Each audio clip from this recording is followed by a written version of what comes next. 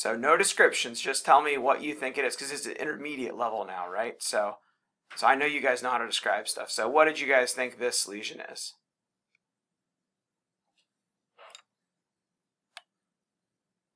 Sebaceoma. Yeah, I would call it a sebaceoma also. It's a nice circumscribed lesion, and it definitely has sebaceous differentiation. Nice vacuolated bubbly cells with lipid vacuoles that indent the nucleus. Sometimes flipping the condenser helps you see them better, like so. And then the majority, over 50% of the lesion, is made up of these relatively uniform basaloid cells.